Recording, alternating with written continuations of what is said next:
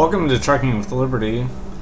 Today we are going to be continuing the series on the fuel economy for the truck that I've gotten. In this video, the fuel economy will have changed quite a bit due to me losing the dedicated run I had. The dedicated run I had was light. It was about 10,000 pounds in the box. I haul a dry van trailer and pull it with a Freightliner Cascadia 2015 with a Cummins ISX.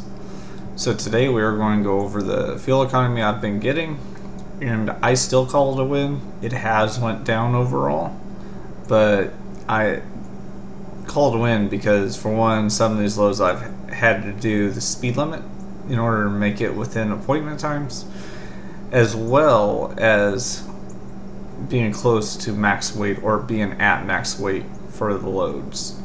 So let's continue where we left off.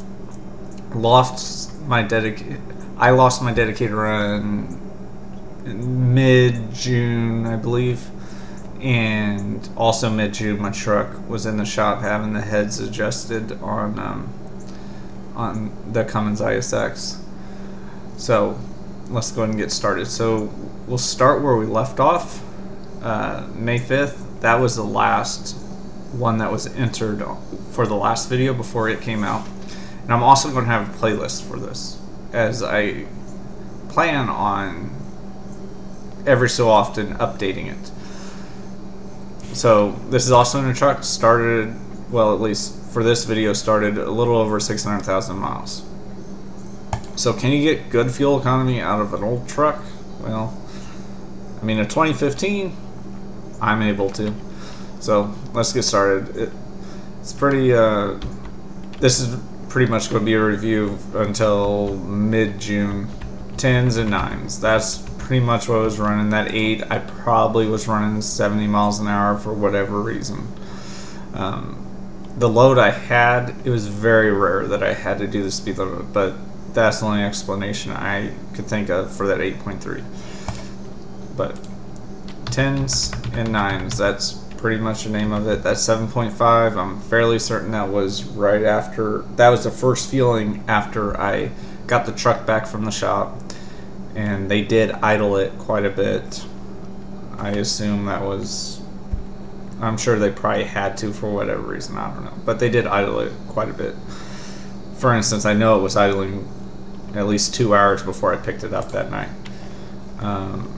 But then we go back to 10s until I lose that run. So this 27th is probably the first fuel up I had after I lost the dedicated run and had to go back to spot. And it does go down. I'm not even going to try to hide that at all. I mean, the numbers are right here, you all can see.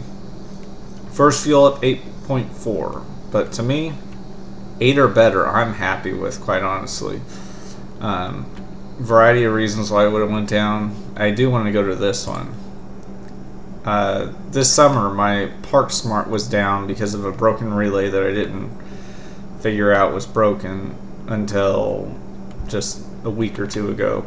Took it to 2 dealerships. You all probably saw the videos already, but long story short, don't trust the dealerships. Don't trust, unless you got a really good mechanic, don't trust the mechanic. Just try to get the stuff fixed yourself. I mean, I wasted probably $1,000 between the 2 visits for a relay that they didn't even find.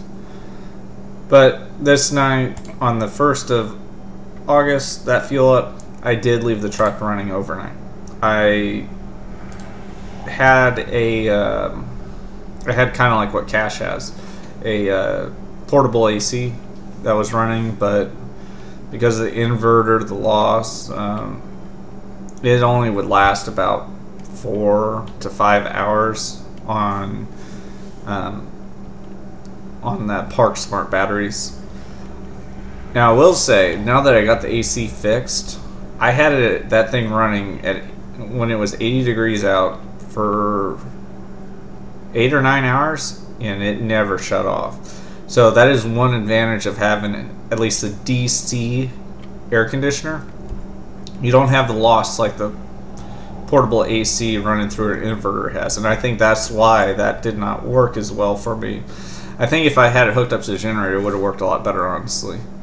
I am a fan of that, but if you're trying to run it off Park Smart batteries, that conversion from DC to AC, it's too much loss, and it ends up not running as long.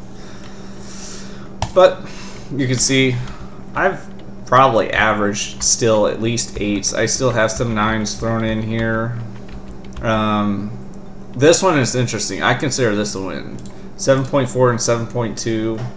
I was running 80 miles an hour. I had a load, I mean, I'll go ahead and tell you, it was a load from St. Louis, Missouri, all the way to,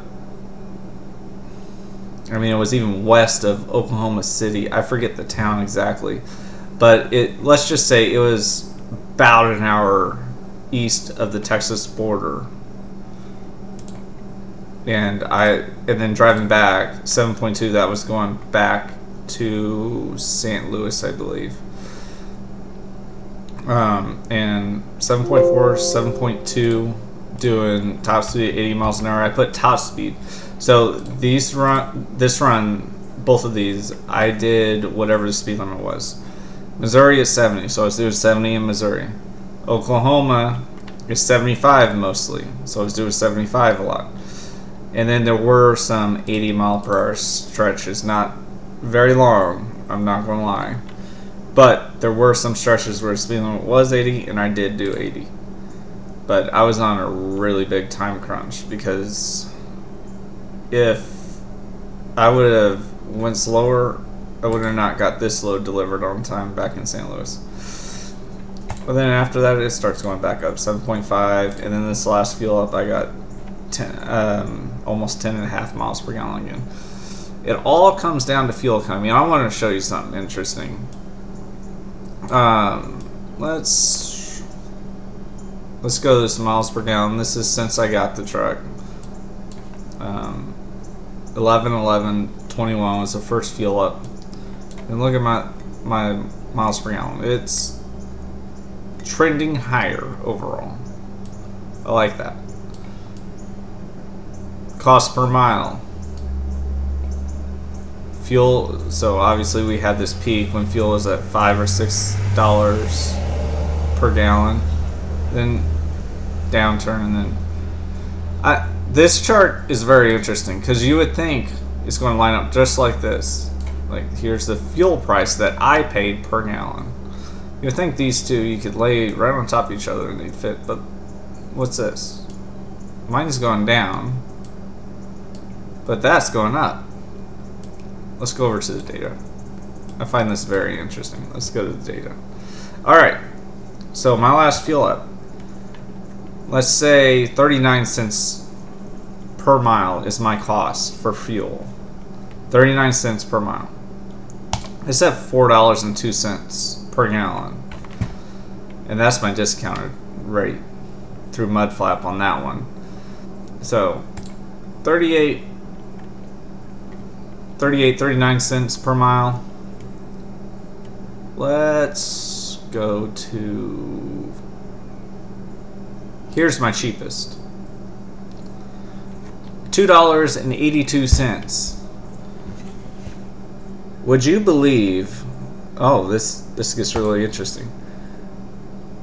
For $1.20 per gallon cheaper fuel, I was only saving 1 cent per mile, because this one I got 7.5 miles per gallon. We do not have control over this line. We do not have control over fuel prices. We could get the best discounts we could get, but if fuel is $5 a gallon retail, you're still paying north of $4 a gallon. We have very little control in the grand scheme of things over fuel prices. What do we have control over? We have control over this line and this line. If you improve the miles per gallon in your truck through, it could be through aerodynamics, driving habits, what loads you take, and when I mean what loads, I'm talking like light loads versus heavy loads. If you get this up, you'll get this up. And in some cases, you could get it to where you're paying just about as much for higher fuel as you were when fuel was cheaper. cheapest fuel, 282, that I bought this year, and I was only saving a cent per mile. Like, granted, this is kind of load specific, but still, I mean, I'm using this as a illustration.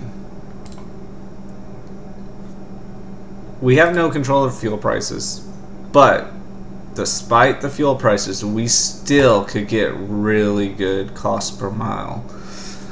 So that's my advice to you guys. Try to do things that increase your fuel economy.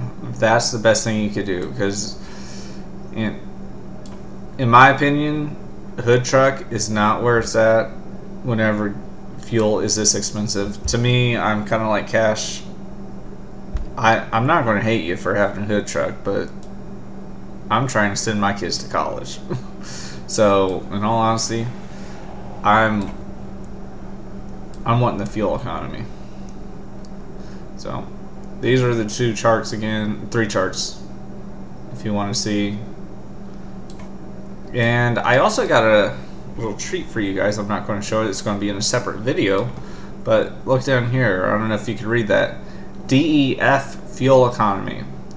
I finally got down to entering all the data for the DEF usage I've had since shortly after I got the truck, as well as if FuelLox has actually saved me DEF. And when I mean saved me, I like increased my miles per gallon on DEF usage.